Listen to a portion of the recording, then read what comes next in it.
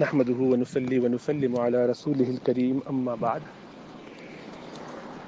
Rasulullah sallallahu alaihi wasallam has emphasized that we should go and attend the congregational prayer in masajid, especially if we live next to the masjid or close to the masjid.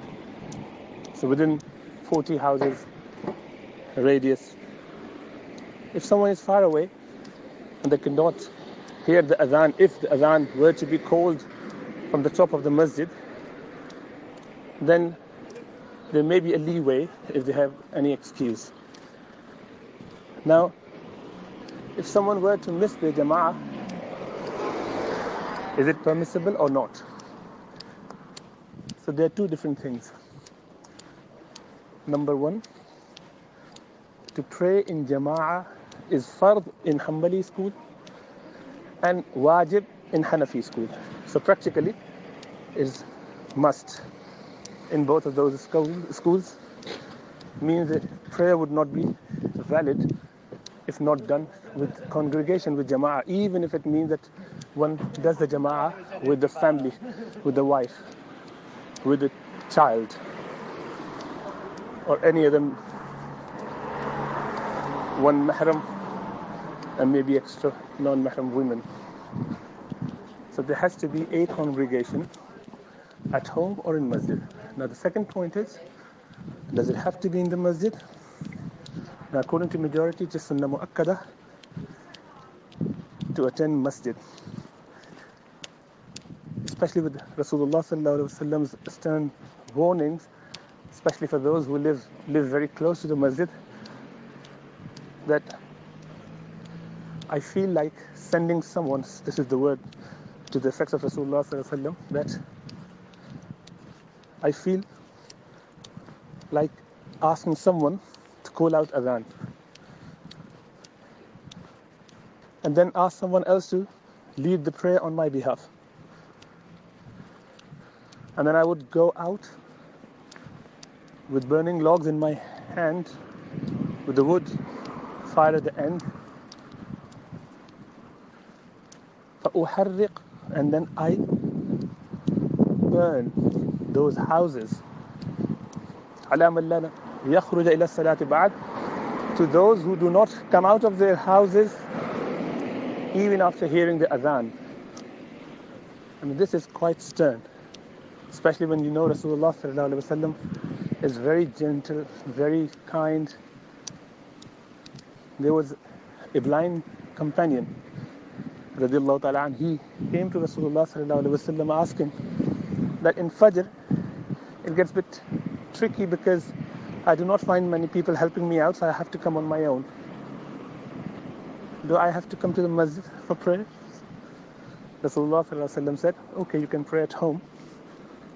And as he turned around, was about to leave the masjid, Rasulullah sallallahu alaihi wasallam called him back and said, "O Fulan, do you hear adhan?" He said, yes. Then Rasulullah sallallahu alaihi wasallam said, you must come to the masjid. Jibril just confirmed that to me. Means there was some suggestion that for someone who is blind, who has got other illnesses which does not stop him from coming to the masjid, even if it makes it a little bit hard, and they live close by, very close, walking distance, they should enter masjid. They should come to the masjid. Now coming to your question, in the current situation, masjids are a bit more limited with the number of people they can allow at one time due to standard operation policies, which is obviously an important consideration.